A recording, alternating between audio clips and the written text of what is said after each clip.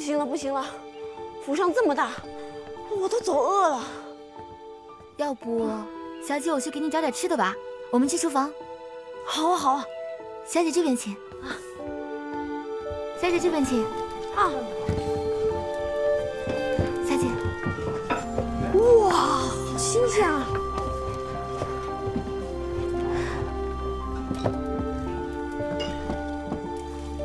这儿能溜出去。小姐。啊，谢谢啊。接过去。小心。如今在幕府，我终于也有美好过新年的感觉了。小姐元宵节去瞧灯，街上才叫热闹呢。元宵京城有花灯吗？那我可以出府去看吗？花灯自然是有的，每年啊，4大家族都会比谁家的花灯新颖好看。幕府也会建花楼挂花灯，少爷年年陪夫人观灯，小姐今年一定也能去。也就是说，元宵我就能跟着大哥出府了。哎，好多天没见大哥，他最近在干嘛？临近年关，少爷事忙，但大年30总能看到的。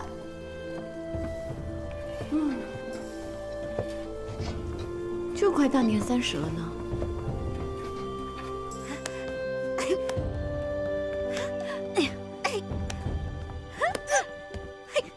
小心啊！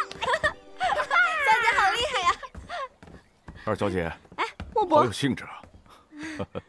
这是夫人呐，她心疼你这么多年在外面受苦，特意交代厨房每天给你炖些汤补补身体。这不，我就给你端来了，快趁热喝了吧！啊，干娘对我真好。小心！好烫！哎呀，太烫了，这汤太烫了。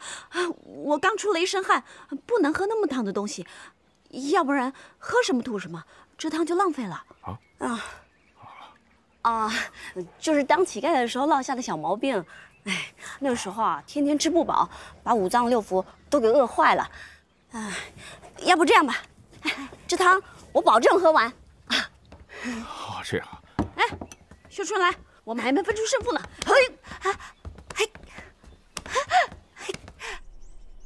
我已经和江南朱府谈妥了合作，这次我们帮朱府在官库招标会上夺得官银流通权。他最大的竞争对手就是莫府。青言，你找机会混进莫府，解决了花不弃和莫若飞。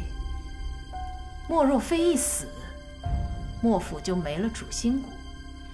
这样，他们在这次招标会上定会方寸大乱。如果花不弃也死了，七王爷就会怪罪莫府，到时候莫府也就不用我们对付了。这样看来，只要杀了花不弃，就能搅乱朱府和莫府，何必要去帮朱府争官银流通权，还要费尽心机混进莫府去杀莫若飞呢？我也想杀了这个丫头了事，可是主上已经开始怀疑我们对花不弃下了杀手，现在不宜轻举妄动，最好找机会借刀杀人。诺，师父，青言一定会完成任务，不会像姐姐一样在天门关外放跑了他们。师父，刺杀他们一直是我的任务，还是让我去吧。这次我保证一定会完成任务。不用了，我另有事情安排你去做。耀灵庄越来越不听话了，表面上臣服于我们，背地里却跟莫府做着勾结。青武，你去耀灵山庄，把林家的人都给我杀了。接管耀灵山庄之后，直接回京城。花灯节上，我另有事情安排你去做。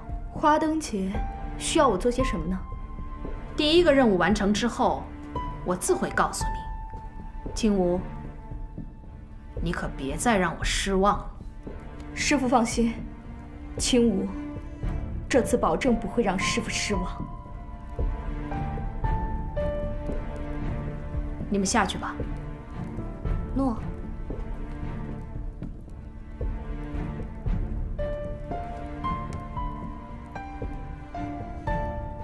听闻你要和朱府合作啊？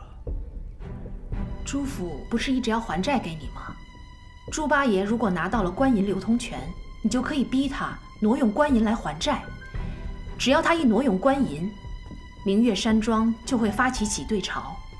到时候，你不仅仅可以拿到钱，还能顺势搅乱了狗皇帝的经济，乱上一阵子，可谓一举多得。不愧是商业奇才啊！得你相助，犹如得了千军万马。有你这句话，我就算是死也甘心了。只要能帮到你就好。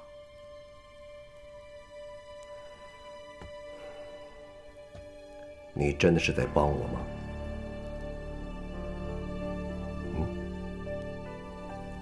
我要你找薛飞的女儿，你为何要杀她？是谁说我要杀她了？天门关外难道不是你的手下埋的伏击吗？这只是一个巧合。青吴要刺杀的本来是莫若飞，谁知薛飞的女儿也在。就是因为要顾及到她，青吴的刺杀才会失败。你放心，我已经派青岩去莫府把薛飞的女儿带出来。不用，这件事情我自会处理，你处理好关于流通权的事情就可以了。我要参加北野王的寿宴。主上，北野王年年入侵中原，乃是狗皇帝的死对头。他的野心路人皆知，你和这样有野心的人合作，会不会太危险了？只要是有用的人，我都会让他为我所用。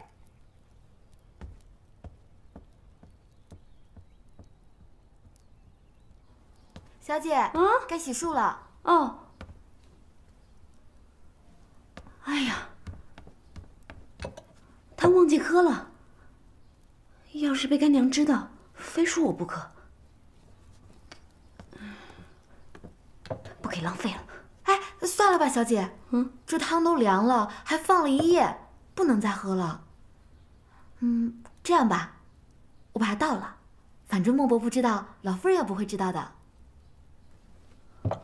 哎，等等，秀春啊，我突然想吃丁记的枣泥核桃糕，要不你去帮我买，这汤我来处理。好，我去帮小姐买。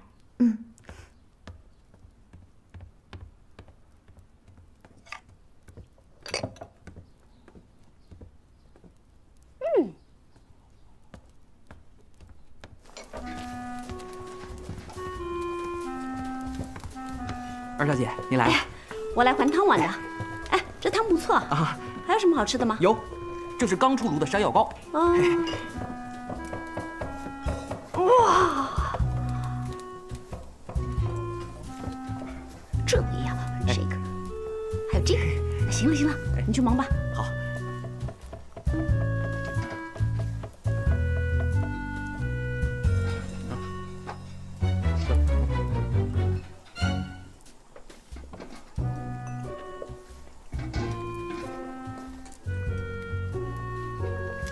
色，哎，在吗？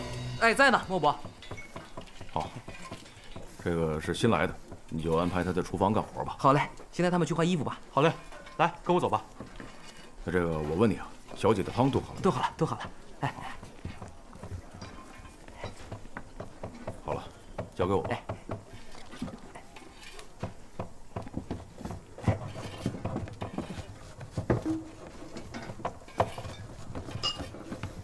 等等，这给你。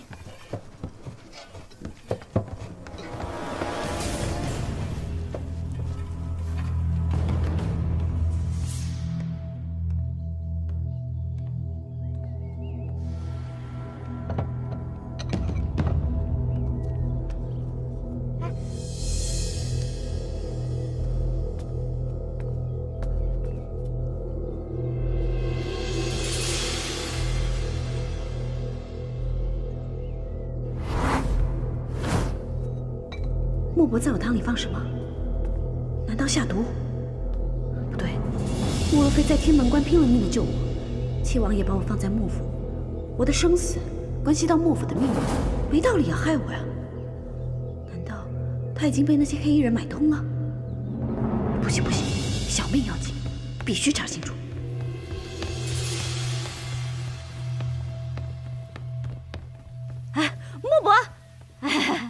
小姐，今天又是什么汤啊？今天啊，是建莲红枣汤，好喝的很呐。哦。哎，怎么了？气喘吁吁的。哦，我刚闲得无聊，踢了踢毽子，啊，毽子掉池里去了，待会再捡。哦。哇。那不会，要待会儿再喝吧？哦，不用，我现在口渴呢，现在喝。哎，今天不烫。哇。哎，莫伯啊，待会儿我喝完之后，让秀春把碗送回厨房就行了。这点小事啊，不用麻烦您了。这样。哎。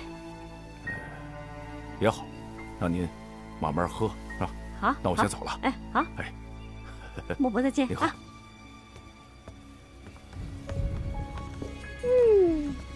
好甜啊！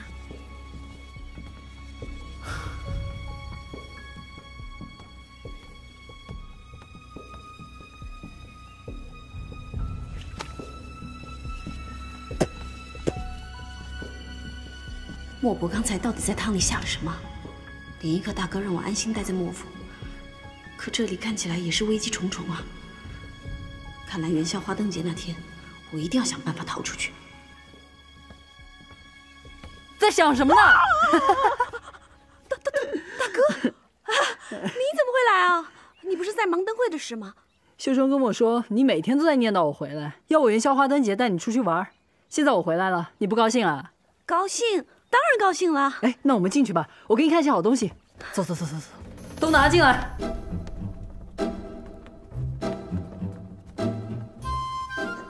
大哥，这是……明天就是大年30了，这些都是我送给你的新年礼物。全部？哎，我带你看啊，这个是丝绣坊的衣服，还有这些是金玉楼专门为你定制的首饰，还有装饰品，还有胭脂。啊，这么多，我用得完吗？而且这些胭脂怎么那么多个颜色啊？因为不知道你喜欢什么颜色嘛，所以我把所有的都买了，你都可以试一试。所有都买了？对啊。可它们看起来都一样啊，都红色的。哎，这些怎么可能一样呢？这是深红、粉红、桃红、嫣红、大红，还有杜鹃红，这每一个颜色都不一样的。我给你试一下啊，你看看这个，再试试这一个，再试试这个，这每一个颜色是不是都不一样？你看看。这些东西呢，你都得试，试多了你就知道了。还有这个味道，这个味道都不一样，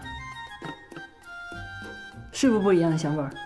还真不一样呢。对呀。哇，真讲究。小时候我都是跟泥巴打交道，哎，这些胭脂水粉，我反而没有大哥了解呢。哎，这些东西拿过去给小姐试一下，我们过去试试。哦，对了，大哥啊，我进莫府以来，莫伯一直很照顾我。快过年了，我想买个东西送他。依你对他的了解，你觉得我送他什么比较好？这你可问到我了。莫伯平时吃穿用度都在府上，也不出去，也没有什么特别的爱好，要送他什么，我还真不知道。那他是从小就在莫府吗？不是。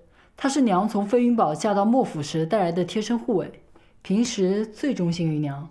有的时候啊，我要使唤她，还得通过娘呢。小姐，丁记的核桃糕。哎，少爷，太好了。大哥，吃一块吧。我不吃。哎，不气。你觉得这几个哪一个好啊？我觉得都挺好的。看看。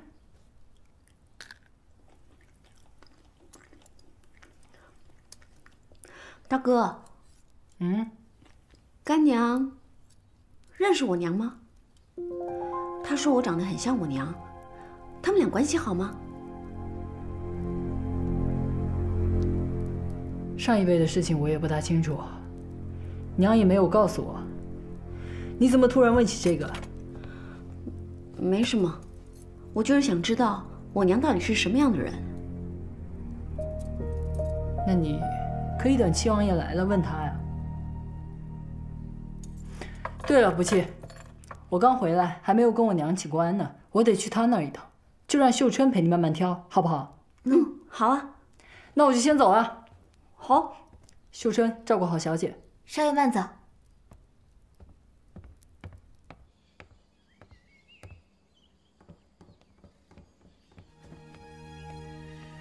大哥刚刚关心我的表情，不像是演出来的，他是真的关心我。可是我要怎么把莫伯的事告诉他呢？他会相信我吗？难道是干娘想杀我？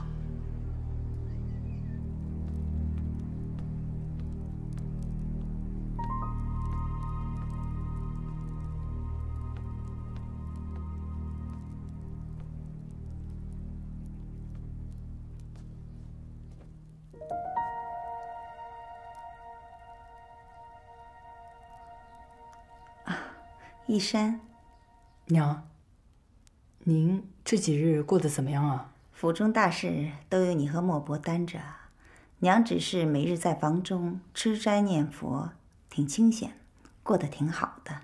那您和不弃相处的怎么样？他性子跳脱，不受束缚，我将每日的晨拜也免了，已经有好几日没见着他了。娘，不弃在府中既是一个机会，也是一个潜在的风险。希望娘能帮助孩儿好好的利用这一次机会，让莫府飞黄腾达，直上云霄。放心吧，娘知道啊。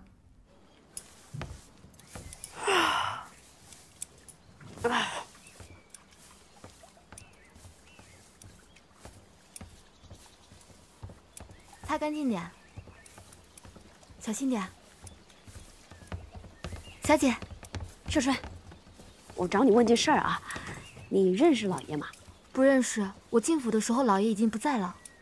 哦，那你听别人说过吗？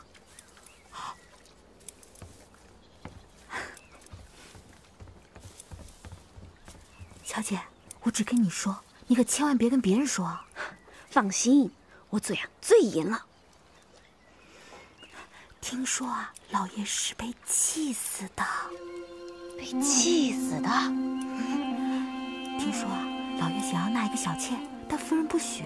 后来那女儿死了，老爷就整天看着画像睹物思人，还为她建了凌波阁。夫人实在气不过啊，就把画像撕了。唉，老爷就这样活活被气死了。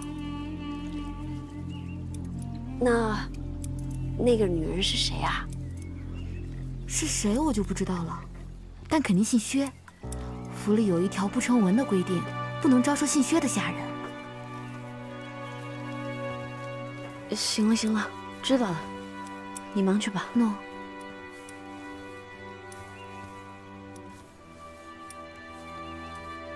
糟了，看来莫伯在汤里加的真是毒药。原来我是干娘情敌的女儿啊！莫老爷，你也真厉害，敢跟七王爷抢女人，就不怕七王爷把莫府给抄了吗？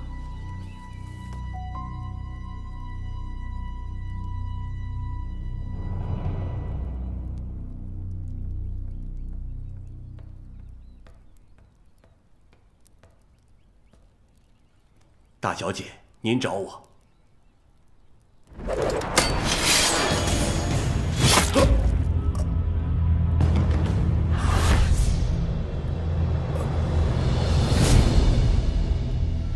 您以为你和莫若飞那些勾当，明月山庄会不知道吗？明月山庄，卸磨杀驴，你杀了我，也休想得到药灵庄。我自然会收复药灵庄。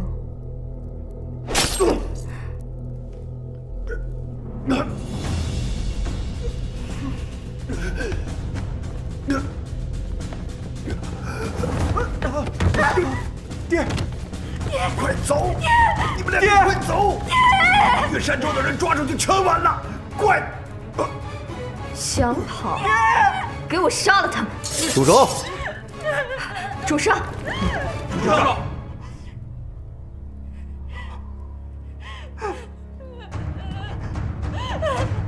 这两个人我别有用处，你们都下去吧。诺。诺。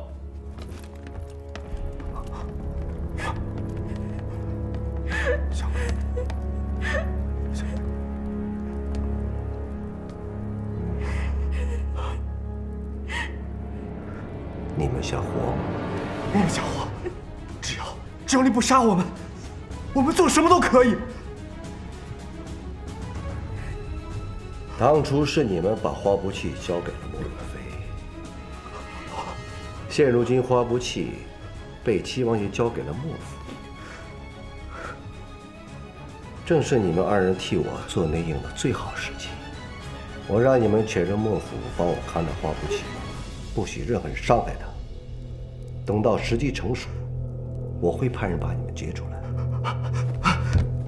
好，我愿意进莫府帮你看着他。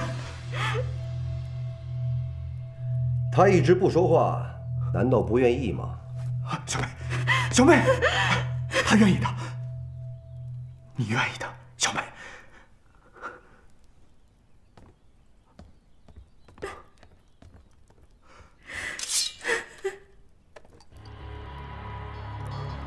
每隔3个月，我会派人给你送解药过来。不要试图解开，以你们的能力还解不开此药。等事成之后，我会把解药送给你们，明白吗？明白。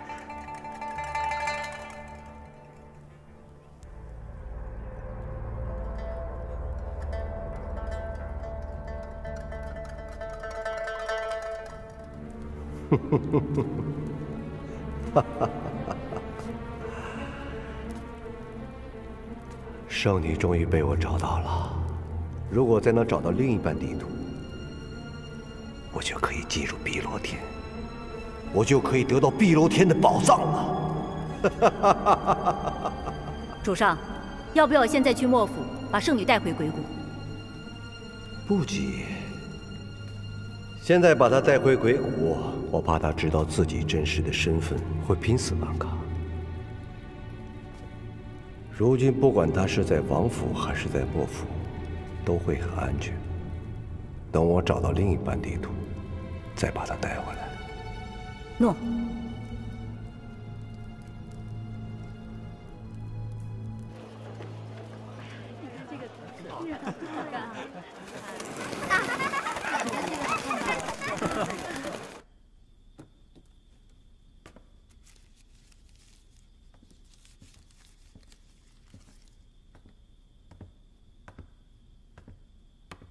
怎么了？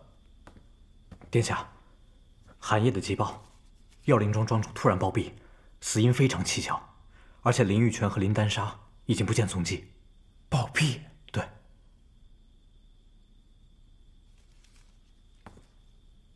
林庄主的死会不会和花不弃有关系？小六，你派寒夜去查一下林庄主的手下。林庄主突然暴毙。药灵庄必定人心惶惶，说不定能套出一些话来。诺。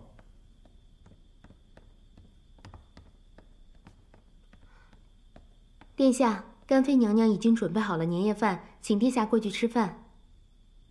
父王去了吗？奴婢正要去请。你去吧，我一会儿去前厅。诺。等等，还是我去吧。诺。把他放在莫府，我心里总是不安。得想想办法，把他接回王府才是。得想办法。诺。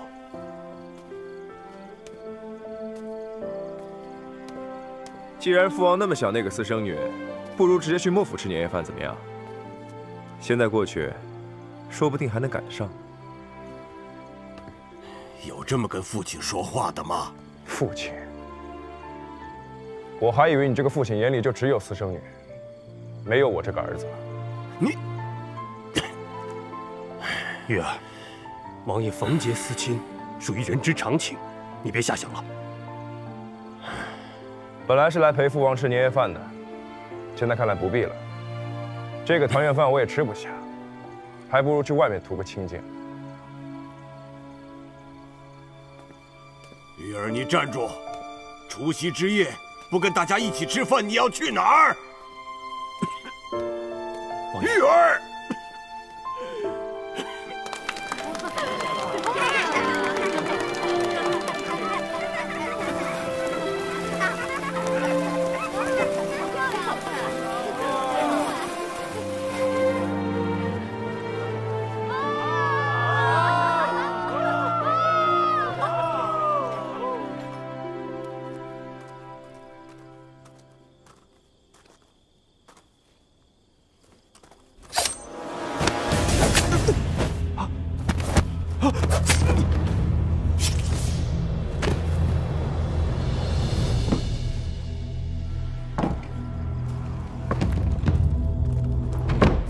二小姐，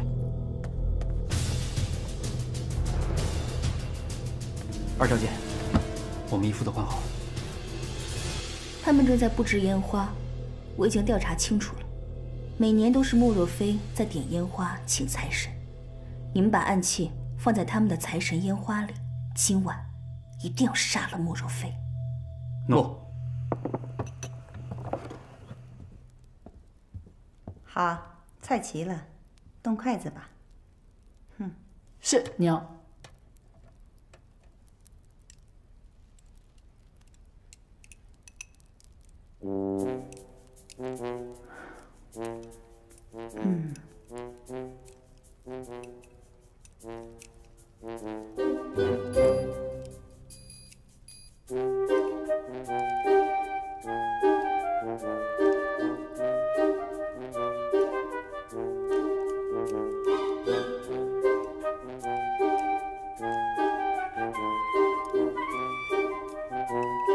不姐，你不是最喜欢吃肉的吗？娘平时吃素的，就算府里过年过节也不会做荤菜。这是你第一次在府上过年，这些荤菜都是给你做的呀。以前是没见过那么多山珍海味，进府这些天，每天吃，都吃腻了。今天我也吃素，不过我还是很高兴的。那。 你第一次在府中过年，觉得还习惯吗？习惯。以前每年过年，就是我跟九叔最开心的时候了。那个时候啊，不管我们去哪户人家，都能讨到好几块肉，那可是平常吃不到的。哪像现在，都吃腻了。不过我还是很开心的。开心就好啊。在来京城的路上我就说过了。 以后山珍海味多的是，你想吃什么我就给你买什么。不过你一定要记得，所有的东西呢都得细嚼慢咽，慢慢吃。这鸡腿能看不能吃，还不如看不见呢。你们两个今天都吃素，不知道这鸡腿有没有下毒。不气啊，就别再想以前乞讨的事情了。 今天是财神送财，待会儿啊，你去点个烟花。今天的财神啊，你来做啊。做财神，干娘可把不气说糊涂了。待会儿你就知道了。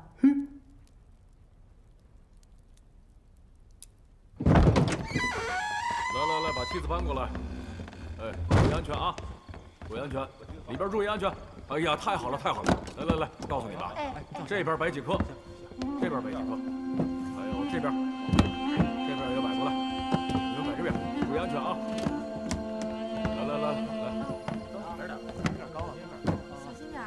对，来高一点。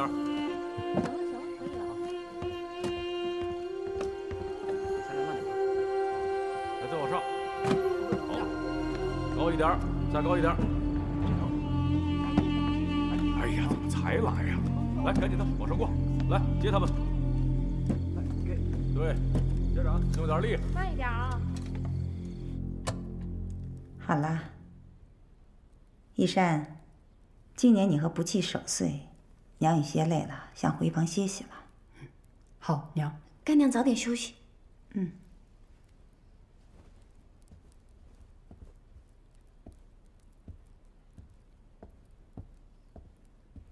娘，你慢点儿。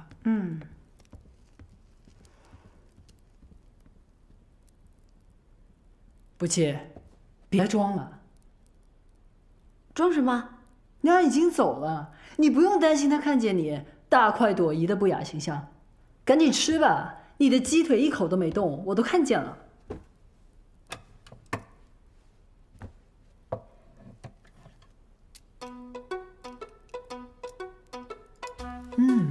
香。原来大哥你也在装啊！我每日习武，这些素菜怎么能管饱？我不习武，这些素菜也不管饱。因为你喜欢吃肉嘛。我娘在，我都不敢吃这些肉，我只敢吃那些素菜。我不敢吃肉。来，不弃吃。九叔吃。九叔不饿，给你吃。九叔吃。大点口啊！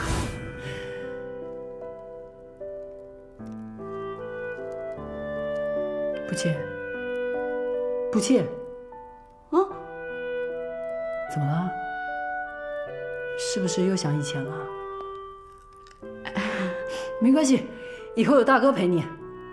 吃完了，咱们就去放烟花，点盘龙炮，好不好？好啊。以前我和九叔也放爆竹，但是我们没钱买，都是等别人放完，我去请那些没炸响的。没关系，今年大哥给你买几百挂，你想放多少放多少，怎么样？真的？真的。那我们赶快吃吧，赶紧去放。这些鸡腿都是给你的。好。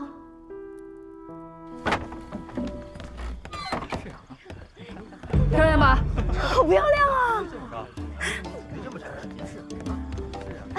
大哥，这么热闹的场面，干娘真的不来看看啊？娘素来不喜欢热闹，除夕夜娘和府放鞭炮，她也是不参加的。不弃，你今年跟我一起点那个盘龙炮，好不好？我胆子小，大哥点就行了。你是怕盘龙炮点不完断掉，被人说不吉利吧？鬼劲人的丫头。行了，大哥去点。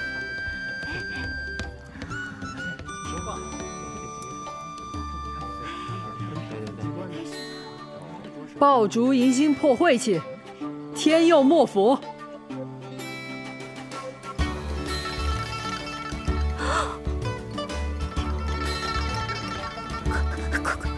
快！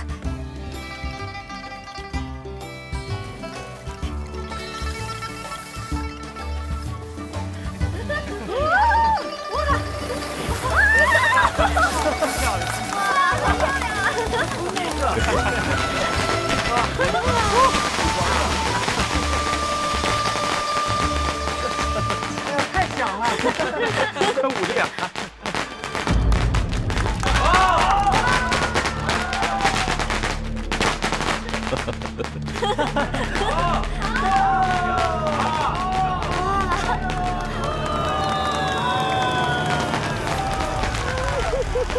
壮观吧！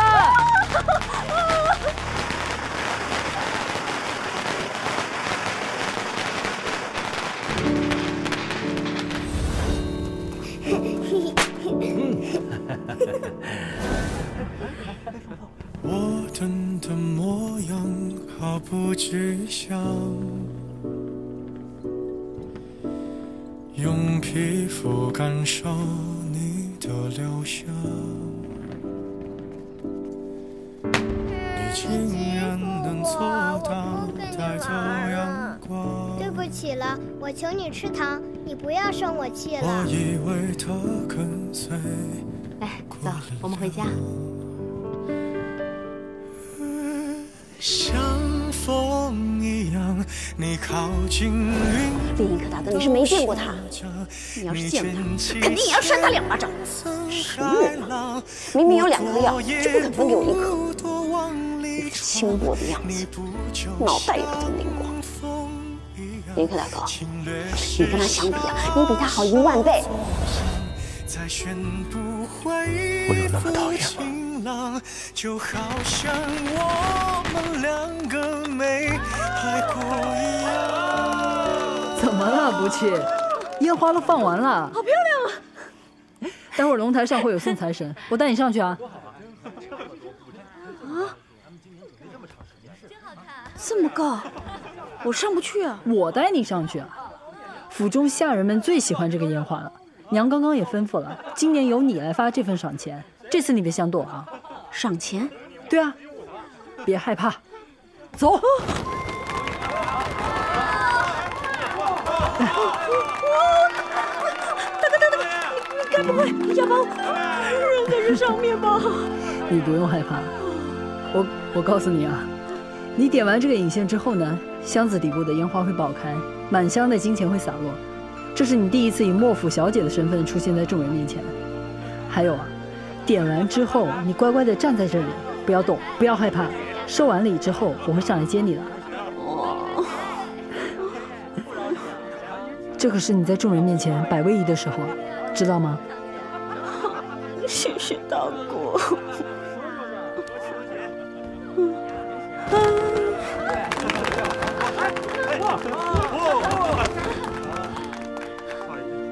弟兄，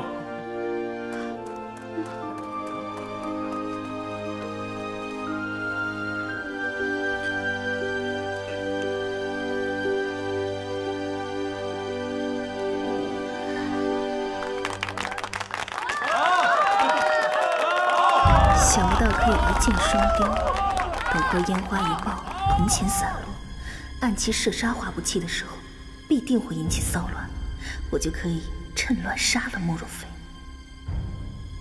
快来领赏钱吧！小姐，这儿的小姐，大小姐，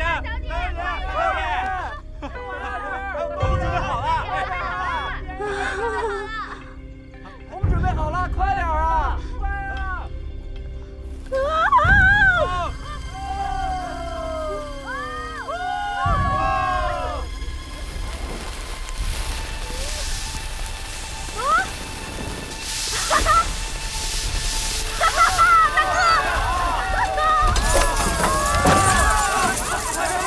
本小姐赏赐给你们的啊！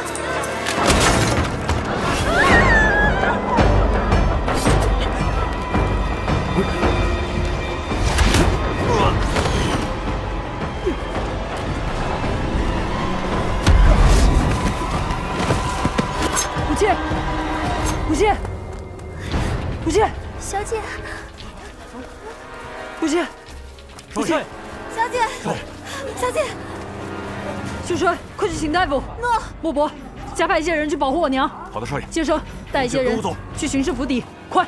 诺，跟我来。快，不急，大夫很快就来。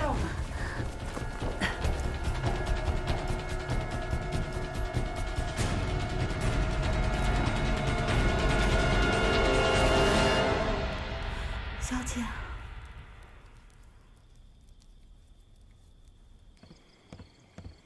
少爷，大夫怎么说？大夫说，小姐外形没有伤到骨头，只是身上有多处外伤，用活血的药酒推散，再服2剂药便没事了，请少爷放心。没事就好，你好生照顾小姐。诺。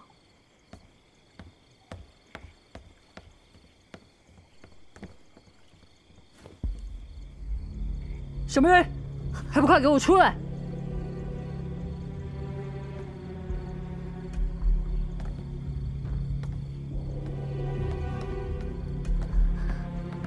少爷，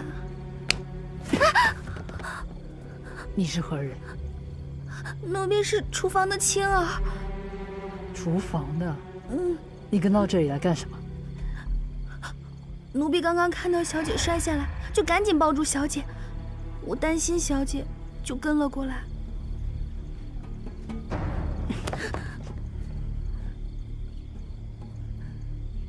区一个厨房的丫头，竟然有这等角色，这等胆色，我看啊，你是混进莫府的奸细。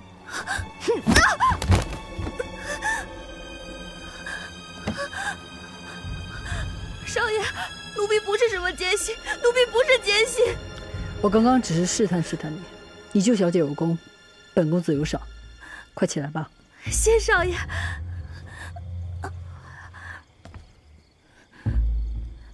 少爷，奴婢不要什么赏赐，只求小姐平安无事就好。